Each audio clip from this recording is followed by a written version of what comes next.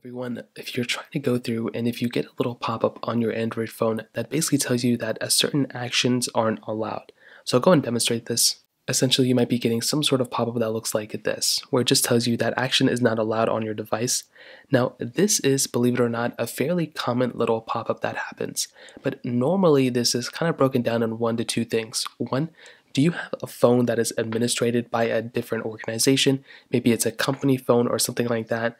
If that's the case, well then you're not going to be able to really do much about it because the company owns that phone and you're not really going to allow it to give permissions because you don't really own the phone. However, if you do own this phone and let's say it's not a company phone, well, it's a really easy thing to fix. So what you want to do is you want to make your way over to your settings application. So just go into settings right here, and what you want to do here is you want to scroll down until you see apps. So click on the little apps button right here and you'll come to this little pop-up.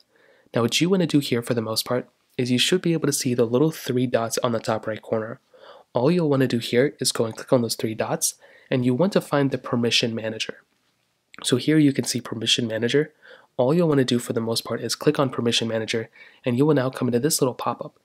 Now here is a pretty good spot. So now what you want to do is you want to go ahead and basically give yourself the permissions that you need to use those specific applications. So here, for some reason, if an app wanted to use the body sensor thing here, what you can do is you can go ahead and click on the specific application here, and you can go and click on allow, and you can now give the permission needed to actually use those applications. So you can just keep doing this with all the applications that you need. So if a certain application needs physical activity, well, you can go and click here and give it that specific application and just allow it. And you can also deny certain apps in here too. So that's pretty much how it's done. If you have any other thoughts or questions, let me know in the comment section below. Hit the like button, that would mean so much, but definitely hit that subscribe button. More importantly than everything else, I love every single one of you guys. Hopefully I'll catch you guys in the next video. Peace out.